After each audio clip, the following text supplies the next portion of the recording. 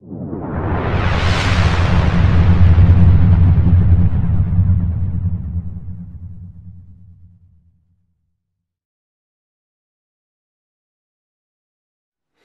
is the ST360 wipe test counting system. It features a well detector, and it is ideal for nuclear medicine applications. It features the ST360 Radiation Counter. It's a digital rate meter with alarm for contamination survey work, and it displays counts per second, counts per minute, and we have the extra large LED display that is clear and visible. The well detector is a sodium iodide detector, 1.75 inches by 2 inch crystal. The well is 0.7 inches in diameter and 1.5 inches deep. It includes the stand and the shield right here, and the cable which is in the back. Also with the system is included a cesium-137 tube source. It's a check source to help us see if the system is working properly. This system can be run in standalone mode without a computer. It can also be run in software mode, which interfaces with a PC or a Mac. When in software mode, the data can be stored in spreadsheet compatible files, allowing data analysis and graphical presentation. Now, to assemble the unit, gently mount the detector into the stand, line up the prongs with the holes inside of the stand, and very gently ease it in. Even more gently lower the shield onto the detector.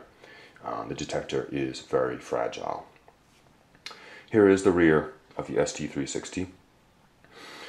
You can see the power jack, the on-off switch, the RS-232 ports for both PC and Mac, but mostly we use USB these days. This is USB, and we have connections, cable connections for scintillation and GM probes. Today we'll be using a scintillation probe. We'll connect the cable to that port and make sure the switch is switched to that setting. And very important, make sure that the unit is powered off and unplugged while connecting or disconnecting the detector cable. Failure to do so could result in a dangerous shock from a power surge. Now, first, we will demo the unit in standalone mode, and we will have a look at the controls. It's almost self-explanatory. The count button starts the counts, it starts the timer in the event data acquisition. The stop button stops the timer and counting. Reset resets the counts to 0. And the display select control toggles the different modes. And we have counts mode, time, rate, high voltage, alarm point, and it's indicated by this bar, the red light. And then when there's no red light, that means you are in speaker volume mode. Going back to counts mode. Now, the first mode we will have a look at is high voltage, because it has to be set at something. It's default 0, and you can't measure anything at 0. Always make sure you match the voltage with the probe, the recommended voltage, because if you go too high, you can damage the probe. We'll increase this in 20 volt increments to 1000. That is the recommended voltage for this particular detector configuration. And we'll go back to counts. Now the count mode is for displaying the number of radioactive events, gross counts. During data acquisition, the display will increment in real time. So we will just use this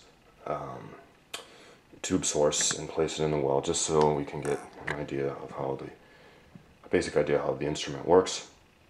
And we will press count. and that is gross counts. Will go on indefinitely because there's no preset time right now. And on the left you see the bar graph here. And each red bar represents 200 CPS, counts per second.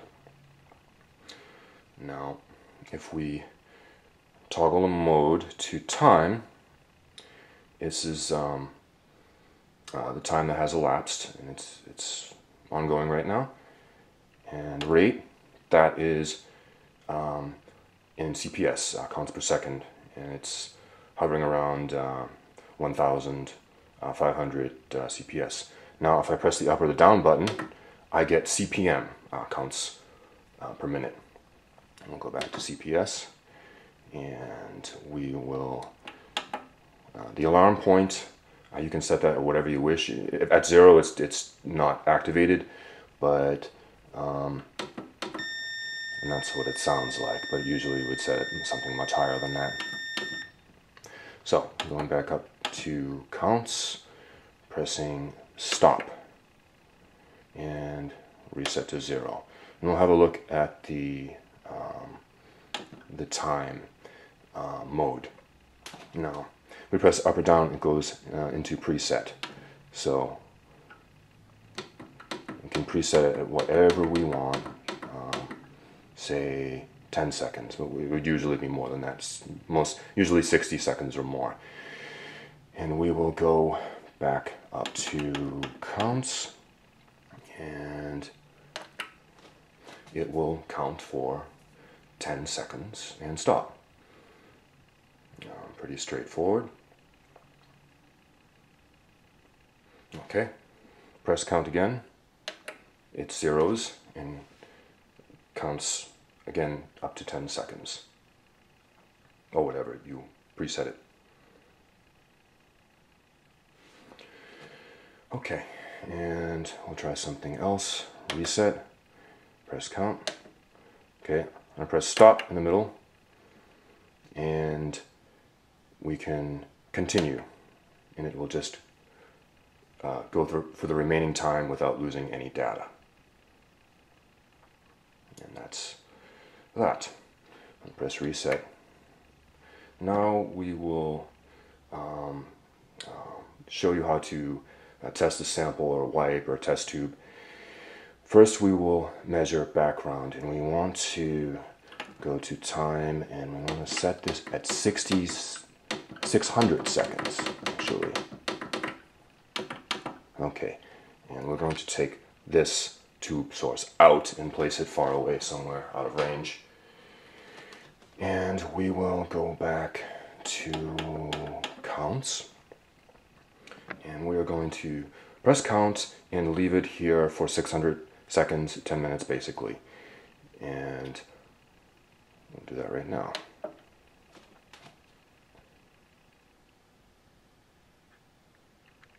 Okay, we have skipped ahead because it has been 10 minutes. This is the background. It is 5,597 counts in 600 seconds. So we divide that by 10, and we have 559.7 CPM, counts per minute. And we will subtract that value from any sample we measure.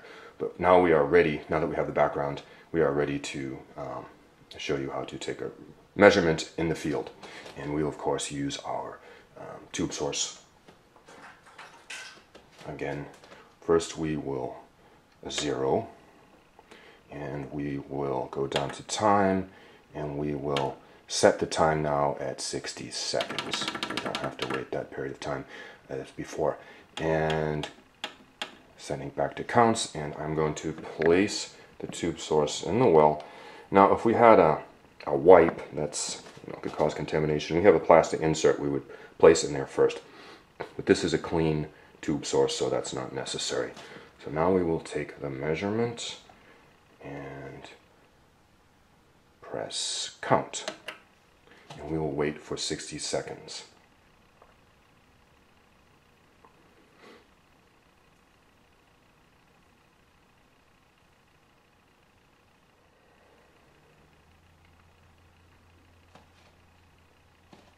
Okay, we have for this sample 91,884 counts per minute. And we will subtract the background from that.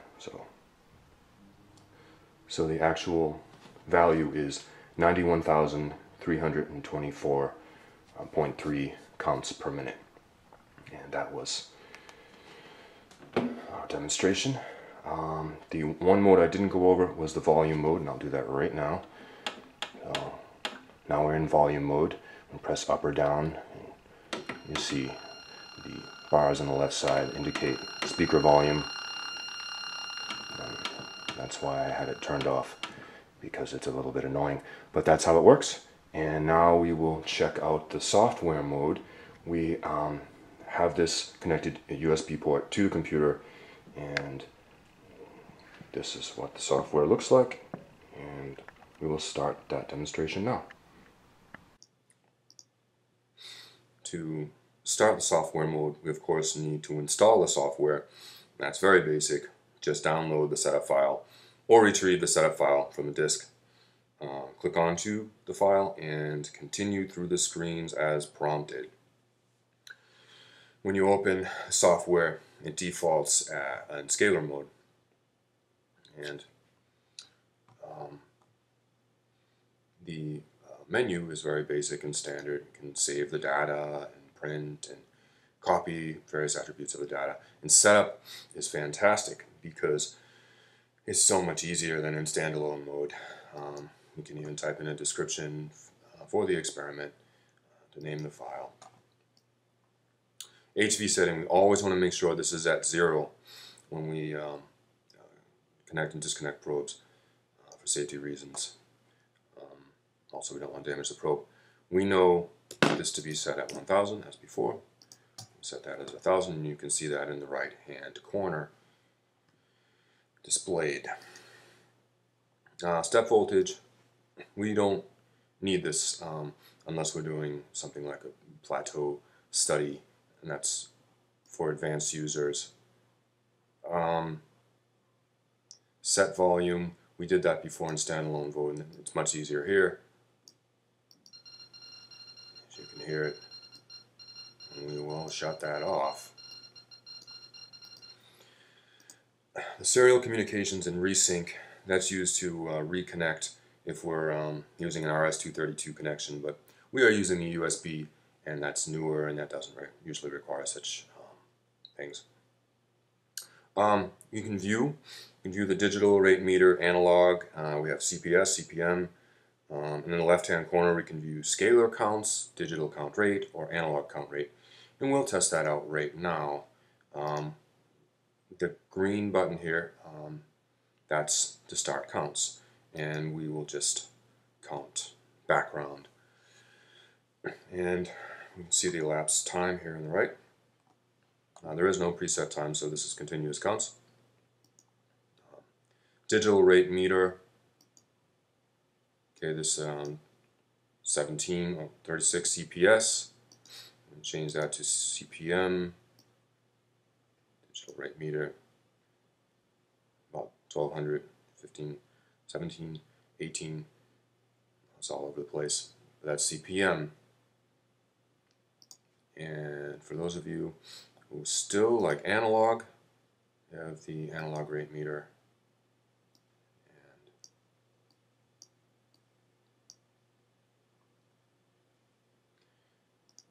that's overview.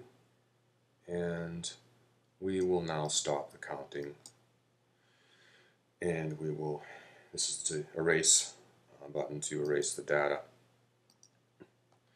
Now, we want to preset the time, something short, like 10 seconds, just for display purposes, so we get through this quickly.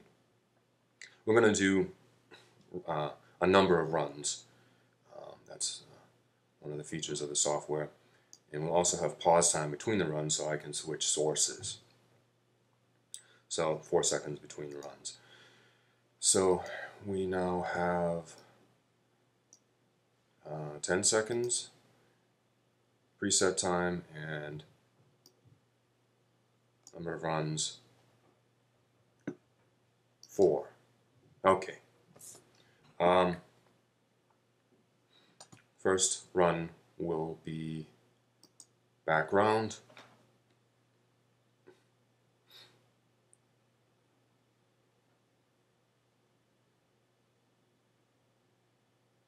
Okay, and in the pause, I place the source in the well.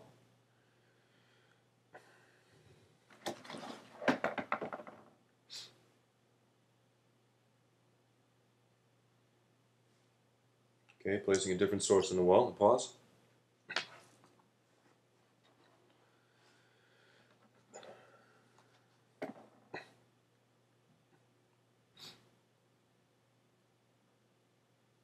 Okay, placing a different source in the well during the pause.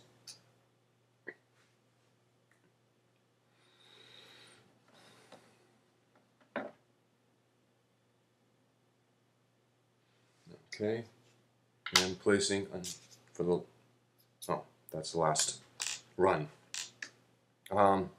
We can now generate a graph. Counts and voltage, we will use counts and runs. Counts and voltage, that's something for plateau studies. So here is our graph. I have a few points to just to show you what the feature looks like. We can print this. We cannot save the graph though, but what we can do is we can save this data as a TSV file, and it can be later opened up by Microsoft Excel, and you can graph it using that software, which is very easy to save. We'll X this out. Again, some more features to show you. We counting. Now the instrument display, this controls what's happening on the actual instrument. So if I press this, you'll see counts on the instrument, and time, rate, high voltage, alarm point, and so forth. You cannot control the instrument with the instrument controls at this time in software mode. It's fully controlled from the software, from the computer. But if you disconnect it, then you get the control back. So we will.